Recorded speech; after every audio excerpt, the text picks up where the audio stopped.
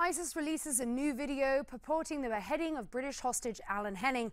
I'm Francesca Page and this story tops your Newsmax Now update.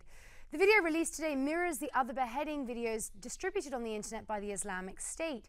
This video ends with an ISIS militant threatening a man identified as an American hostage. The video has not been verified, but will continue to monitor this story. And today, President Obama is making his first visit to Indiana in 3 years, and he stopped at a steel manufacturing plant to tout his economic policies.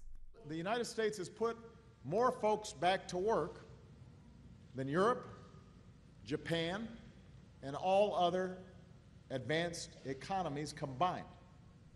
All of them combined, we put more folks back to work right here in the United States of America. And now unemployment is back below 6% for the first time in more than 4 years. The Labour Department says employers added nearly 250,000 jobs last month. How do you think Joe Biden really feels about being vice president? Here he is at Harvard talking with a student who just has said he's the vice president of the student body. Isn't it a bitch? I mean, excuse me. Vice president thing? Whoa. How do you feel about it now? I'm joking. Biden says it's the best decision he's ever made. Here's someone who doesn't seem too happy about his time under President Obama. Leon Panetta continues to hit back at the Obama administration for its Iraq war exit strategy.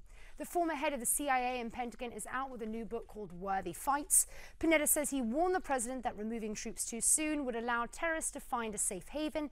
He says the Obama administration pushed back when Pentagon officials suggested keeping U.S. forces in Iraq longer. Senator Lindsey Graham says Florida Senator Marco Rubio and potential presidential candidate might not be ready for the Oval Office. During an interview with the National Review, Graham says the Florida senator is not quite ready to make a presidential run in 2016. But Graham says he could step up to the plate if no other candidates emerge.